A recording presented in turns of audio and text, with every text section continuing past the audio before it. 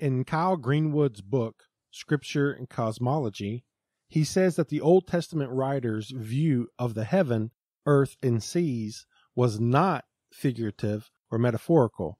They believed the three-tiered cosmos was the nature of creation.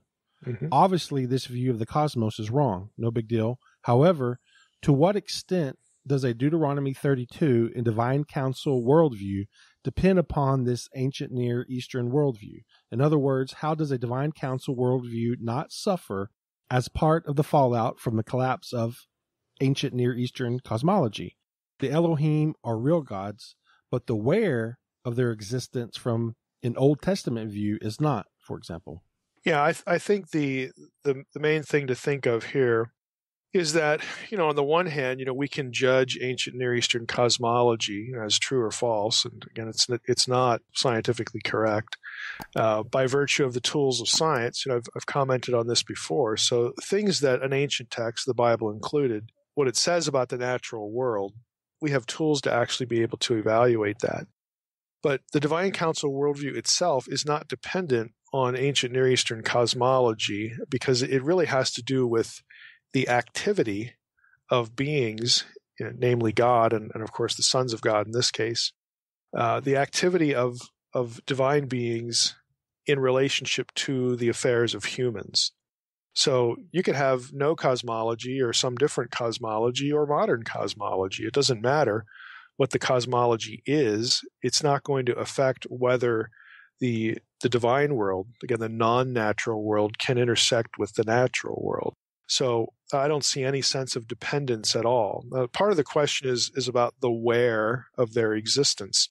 And I've commented a number of times that all of this kind of language for the spiritual world, and again, we're not talking about whether the cosmology is correct or not. We're talking about the spiritual world now. We are forced, and the biblical writers are forced, because they were humans, to use the language, the verbiage of place for any talk about the spirit world. God's not going to give the human writers some vocabulary that no one to whom they're writing would ever understand. In other words, they can't have specialized vocabulary that God zaps in their head. Oh, this is what we really call the spirit world. Use this world, like with no vowels or something.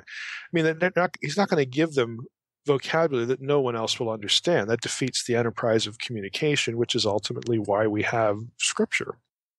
So, we're forced to use, again, the language of place as though heaven was a where location, the heavens, the spiritual world, that had like latitude and longitude, or you could measure the number of miles into the atmosphere or something like that.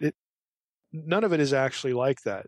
The verbiage, again, borrows, again, from these sorts of conceptions, but none of them are correct. If I tried to articulate the spirit world using correct scientific cosmology, I'm going to miss the mark as widely as if I'm an ancient person, because the spirit world, by definition, does not have latitude, longitude. It doesn't have breadth and depth and all this kind of stuff. It's a different thing that is separable from the vocabulary and experience of space or location.